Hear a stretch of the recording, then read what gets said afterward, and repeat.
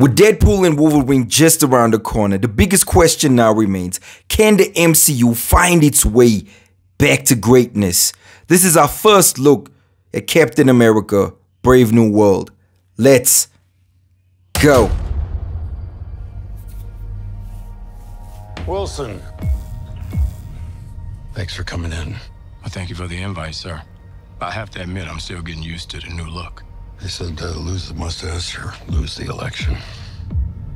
You and I haven't always agreed in the past, but I want to make another run at making Captain America an official military position. And if we disagree on how to manage this situation, then what happens?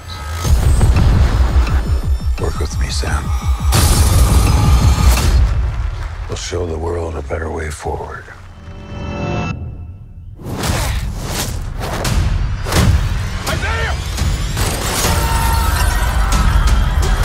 Isaiah.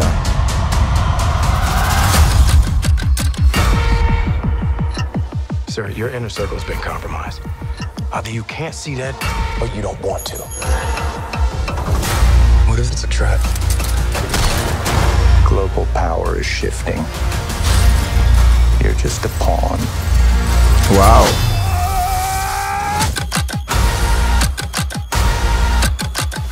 You may be Captain America, but you're not Steve Rogers.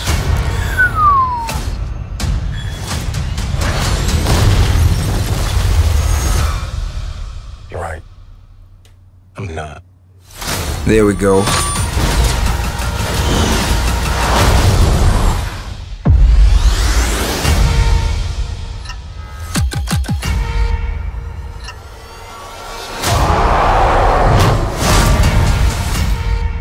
Ho, ho, ho. The Red Hulk. The Red Hulk is on the way, guys, and we want Hulk to smash stuff, just break everything. And I hope Red Hulk fills that gap that every fan has been craving for. Guys, I'm actually really impressed by this trailer. I'm not gonna lie. I think the best thing that they could have done for a Captain America movie is stick to the political intrigue and just make a political action thriller.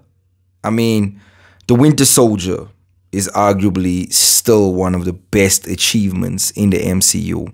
I think that is my favorite Captain America movie. I mean, people love Civil War. I understand why. The execution of The Winter Soldier was perfect. The Russo brothers, I think that was the movie that confirmed that the Russo brothers will go on and direct Endgame and Infinity War. That was the movie that solidified them as solid directors. The fact that they're going in a similar direction, look, I know it won't be exactly the same like that movie, but using that movie as a platform is a great idea. And this movie has a lot of that. It takes a lot from that movie, which I feel like was the right move. This movie surprisingly has undergone so many reshoots. It's crazy. Then they changed the title. Then this actor is not returning, and the whole story has changed. There's a lot going on here, but for me personally, I hope that everything that they've done up until now has just been to improve the movie, just to make the movie better. The ball's in Marvel's court now, guys. You have Deadpool and Wolverine coming out.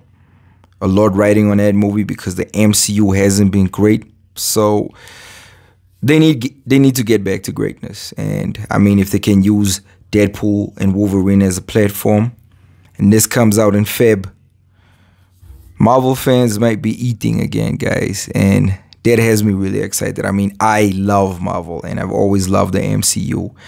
And to see them fall from grace hasn't been easy. So this is a teaser, and Harrison Ford looks fantastic in this role, and Anthony Mackie is Captain America. Fantastic, guys.